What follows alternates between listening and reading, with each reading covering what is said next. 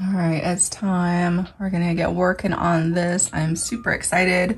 As you can see, I got it from Ikea. You can see where, I'll make sure to put this stuff in the description box too, but I'm gonna go ahead and get the packaging off of this. And sorry, that's my dog. And I am gonna get this sanded because you don't want any oils or manufactured like stuff when you go to do the epoxy. So it's gonna need to be fully sanded. So I'm gonna get that going right now.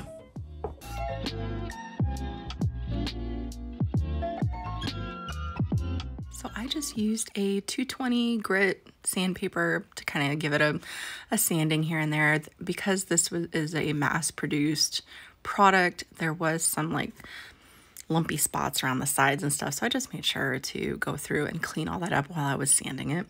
But the main purpose for this is not only does it, you know, sand all the oils and stuff away, but it's also going to kind of open up the pores of the wood as well. So that way that epoxy can stick very nicely to our board when it's all said and done. Now I'm just going to use a dry cloth to kind of wipe everything off of the board itself, because you don't want to use any type of moisture to wipe it off. You could even use a tack cloth if you would like to, if you happen to have those. If not, just a dry cloth to kind of get any of that debris off of it. But we definitely don't want any type of moisture to get trapped down into the grain of the wood. So don't spritz it with rubbing alcohol or anything like that. Just keep it dry. I'm going to figure out which side I want to be the top side. I think it was this side I wanted it. Or maybe it was this one. They look the same, don't they? But I'm trying to figure out, I think I want this side to be my top side. So I'm going to go ahead and get this side taped up. Of course, I'm just going to be using a painter's tape to do this process. Now this has a little bit of a curve to it, so I'm going to try my best to keep it with the curve. But if you look here on this particular board, it starts to curve about right there. So I'm going to bring my tape back just a tad from that where it starts at the bottom here. So I'm just going to bring my tape back just a little bit off of that, and that's where I'm going to lay it down. And I'm just going to go around completely the outside of the tumbler here. And I'm just going to go completely around the outside of the cutting board. Hopefully I don't call it a tumbler anymore. Okay. Your eyes do not deceive you. I switched up my tape to this orange tape because the blue tape just wasn't sticking, and I found this orange tape has a lot more stickiness to the back, so I decided to use this. So you just want to make sure you use a nice sticky tape that will stick down to the wood. All right, that's all taped up. I'm going to go ahead and start gathering the supplies to kind of prop this up and all that. So I bought these silicone mats here for this. Well, I mean, for other projects too, but for this one in particular. So I'm going to go ahead and get these laid out. Now to prop up my board, I'm going to be using just some of my epoxy cups here, just the little medicine ones. Nothing too crazy. So just take about 4 of them. We are propping it up because we're going to be pouring that epoxy over top, and we don't want it to be all stuck down and puddled on our mat. So we're going to prop it up so that way it can naturally fall off whatever it needs to and not get all puddled up on the board. So now I'm going to go ahead and put the painter's tape side down and get it lined up which way I feel comfortable pouring. I think I like this way. Just kind of get my cups together here.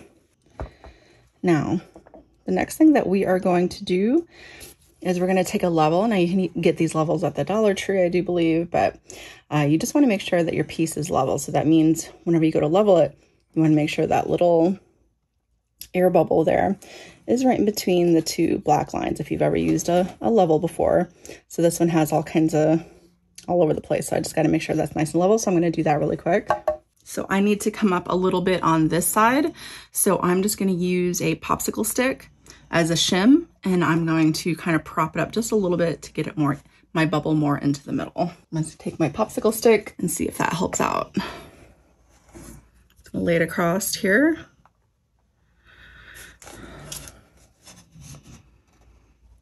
Stick that back down. Okay, and so I got it this way, and I'm going to check this way. All right, that should do it. There we go. So the things I think I'm going to be adding into my epoxy to create this is I'm going to be using Illuminlight's epoxy dyes. The reason why I'm going to use epoxy dyes is because you don't have to use a lot of it to achieve the color that you want. It's just very small, very, very small amount. Goes a very long ways when it comes to this. So I think I'm going to use this to do up my blue. I don't know which blue I'm going to use yet. So there's an ocean blue and then like this blue. So I don't know what, maybe I'll use both, you know, maybe this one more in the front and that one more in the back, making it look deeper in the back. So that's what I'm going to be using for that. And I'm even thinking about adding some mica powders and maybe even a little bit of sparkle dust into some of the blues, just to kind of give it a little bit more like glimmer or shine, because why not, right? So for this particular board, I'm trying to figure out where, I mean, you could do anything you want to. I mean, you could have it fully on one like side, and so that way you can lay out your food like off to each side here, you know, like that be your main focal piece. You know, obviously you could do one side or the other.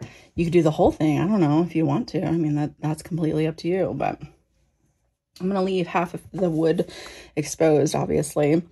And I only want to do, I think I just want to do half the wood. And I might, depending on how this one looks, I might come back through and do a second wave over top, kind of give it a little bit more dimension. So this may just be our first wave that we do, and then we'll have to come back through and do a second wave over top to kind of give it a little bit more dimension and everything. So the next thing I'm going to do is I'm going to go ahead and get my epoxy mixed up and all that stuff. So from here on out, it's going to have to be a voiceover because I have to have my doors open and everything. I got to put the animals inside and all that jazz. So I'm going to go ahead and get that going, and then we'll get this going.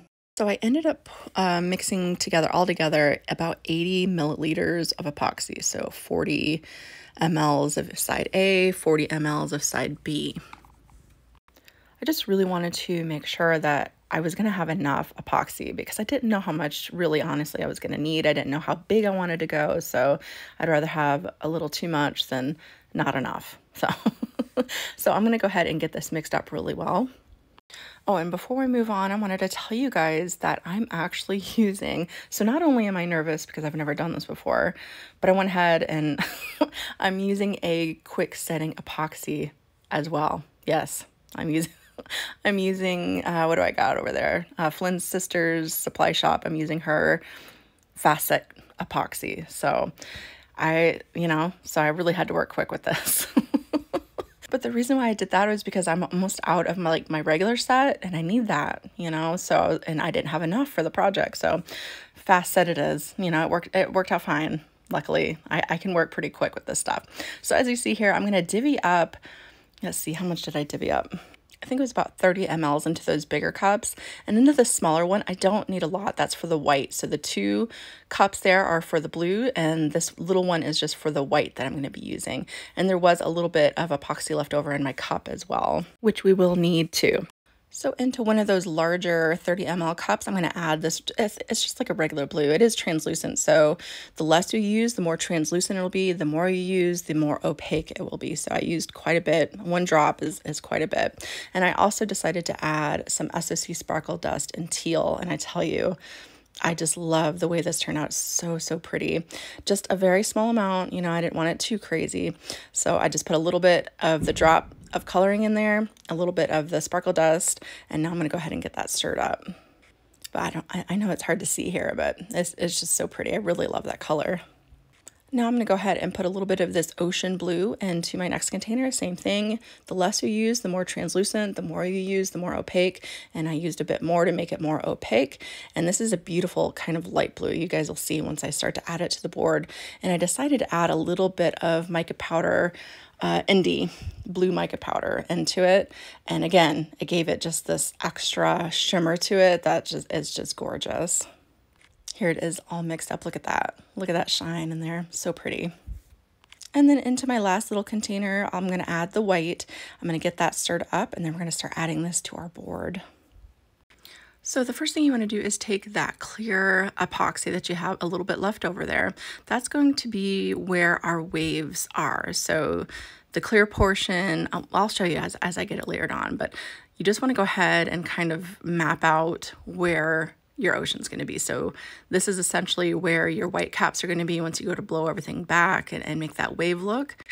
And you want a decent amount because this is essentially where what you're going to be layering your white right in front of to give us that pronounced ocean look. So you want quite a bit. And the reason why we're doing that first is so that way it has time to level out and kind of settle where it needs to before we add the white. Next, I'm going to add that lighter blue that we put together. I'm just going to layer that right behind the clear there.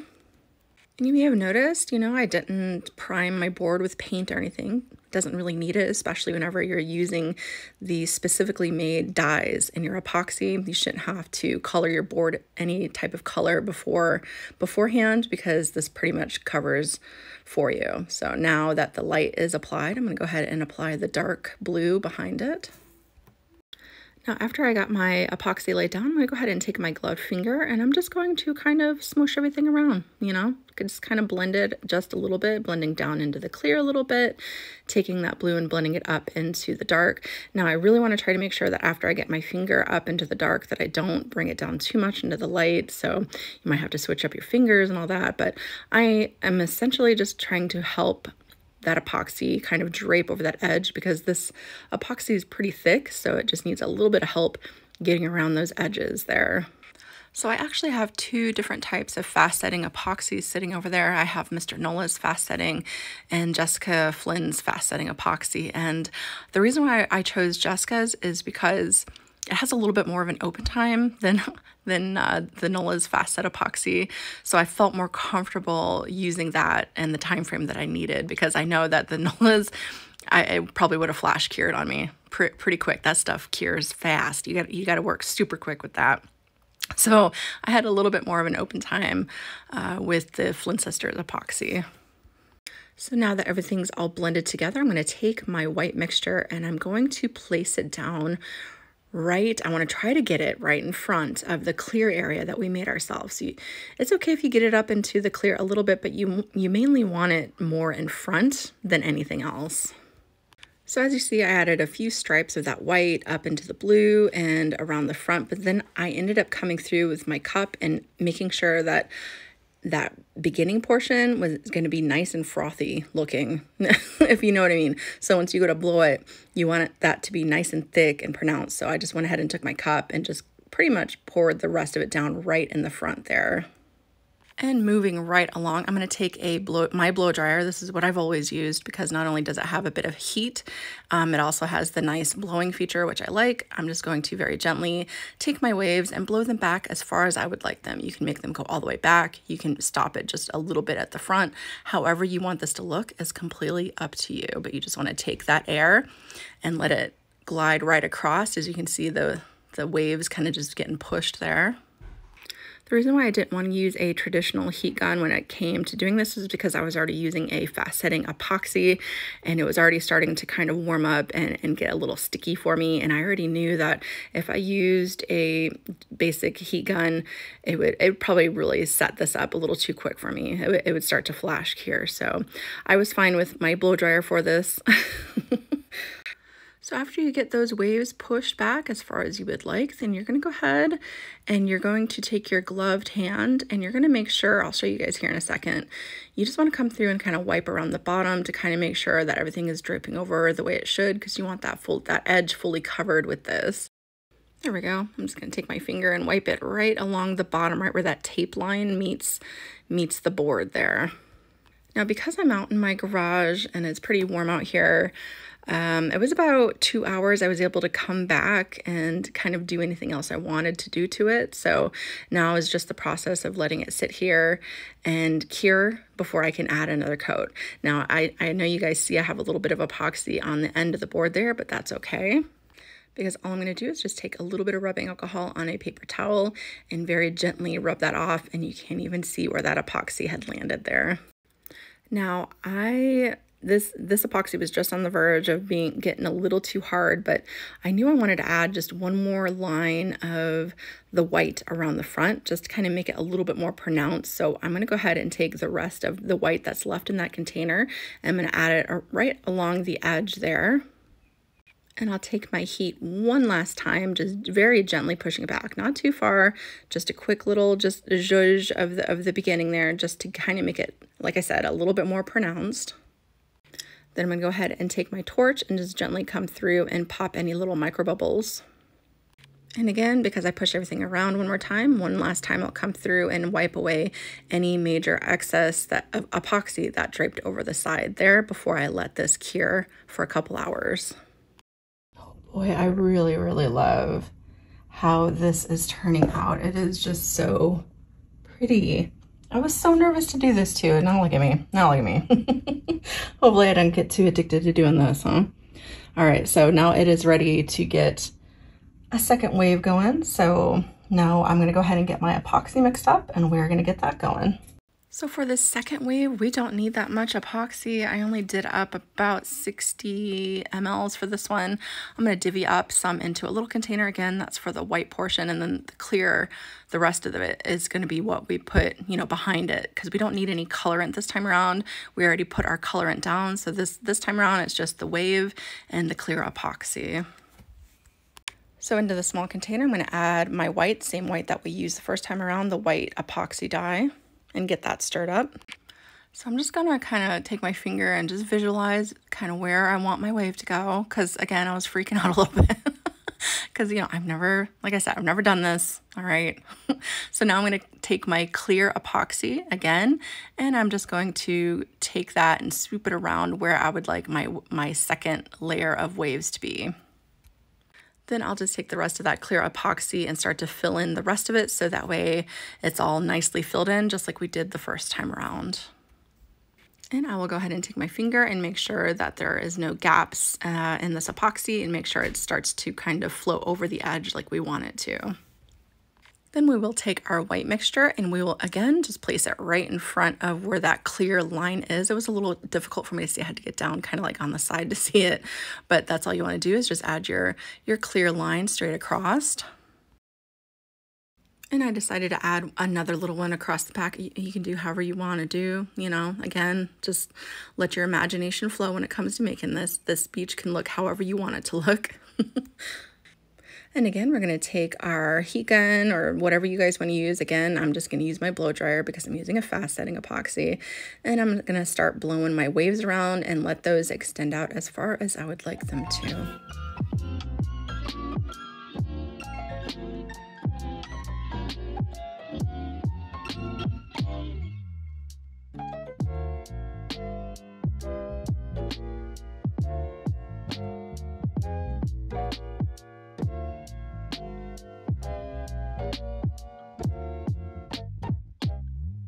Then I will come through and use my torch to pop any little micro bubbles. And again, I'm going to let that sit there and cure for a few hours. But I think I want to do one more wave to kind of fix this area because I don't really like that. I really like this area. I like that. I don't want to touch that.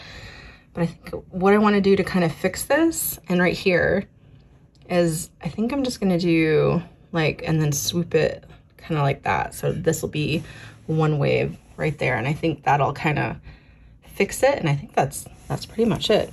I think that's probably all I'm going to do, and then I'll probably put one more coat of epoxy over top so that way this line is straight. So we'll see.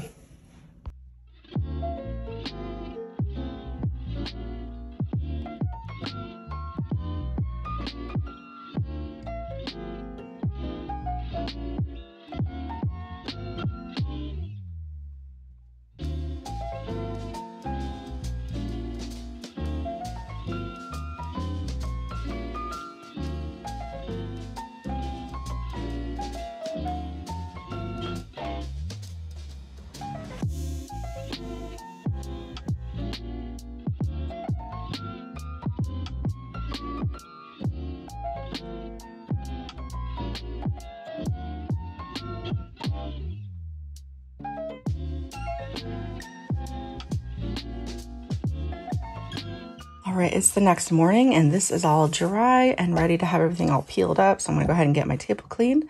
I'll move on.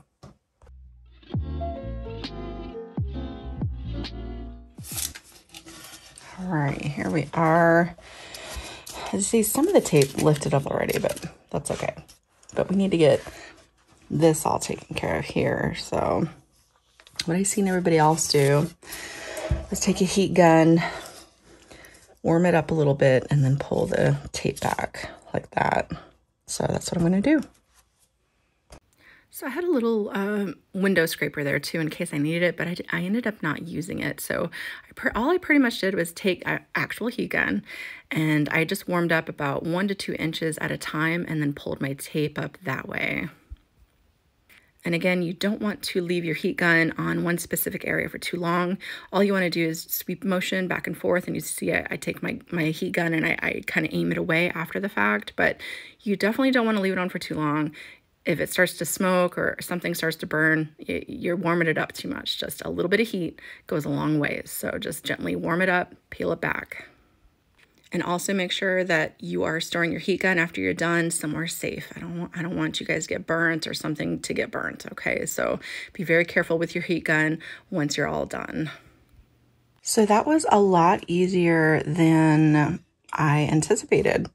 Obviously, it needs to be sanded still, you know, there's some edges on it, but other than that, I mean, that was really, really easy. So all I have left to do is take an orbital sander, and I'm going to sand on the back. I got to apply some oils to it. I may even apply some little bumpers to the back, so that's going to have to be a next weekend thing as far as this goes. But I think we did pretty good so far. All right, we did it. We made our first cheese board. I'm going to call it a cheese board because honestly, I don't know how to say it the other way. Okay, so not too bad. Okay, like I said, the only thing I have left to do is add its oils back to it, give it a good sanding. I'm gonna have to have Jeff help me out with that. So we're gonna have to finish this up next Sunday together. So pretty easy, shouldn't take too long. But I love, let's see if I can get up in there. You can see the micas, and you can see a little bit of that sparkle dust coming through. So pretty, so much depth to it. So I have a tumbler with me today. I have my tutorial from Friday. It's so bright. It is so bright. I absolutely had a blast making this though. Like, these are just fun, just concepts where you just kind of go at it and you just kind of see where it kind of takes you with the tape and all that. And you know, I had this sketched out in my notepad for a while, and I'm like, now is the time. So I made that, but I also made a keychain to match it. I made up a keychain similar to what we did last week. Made a keychain to go with it. Look at that. But I was thinking of doing a giveaway of the tumbler because I'm gonna keep the keychain. I'm gonna keep the keychain for myself. I love the colors, so bright. But I was thinking of doing a giveaway just for the tumbler itself. If you guys are interested, if you would like to win it, just go ahead and leave me a comment down below of like your favorite summer crafts. I know not everybody does tumblers and stuff. Maybe it is tumblers. You know, what's your favorite summer tumbler? What's your favorite summer craft? It doesn't have to be anything too crazy. Just let me know down below and I will pick a winner next Sunday. All right, so now that our cheese board is pretty much almost done, we just have a little bit more things to do together. I'm gonna give you a hint on what we're gonna get started on next. Some of you might be like, what is this? Paper towel holders. There we go. Okay, that's your hint. Okay, we'll see where it takes us from there. All right, so you have to tune in next Sunday, not only to see who wins the tumbler, but to see what we're going to be doing with these. All right. But I think that's going to do it for me today. There we go.